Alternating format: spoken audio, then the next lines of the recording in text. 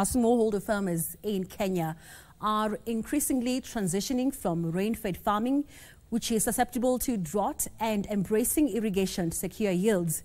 Davis and Shirtliff Group Technical Director Engineer Philip Holi has attributed this shift to a growing awareness among farmers, including smallholder farmers, regarding the advantages of irrigation in improving crop yields. Smallholder farming in Kenya accounts for 75% of the total agricultural output, with farmers' operations varying in size from 0.2 to 3 hectares.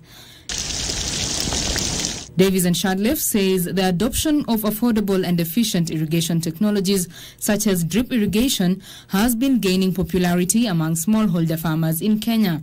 Davis and Shirtliff Group Technical Director Engineer Philip Holi stressed the importance of increased investment in water harvesting, storage and distribution infrastructure to ensure reliable water supply for agricultural activities.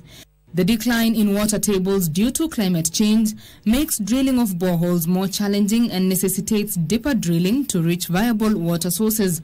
Holi says the adoption of advanced drilling technologies has enabled more efficient exploration and extraction of groundwater, even in arid and semi-arid areas. Betty Kiptum, Prime Edition.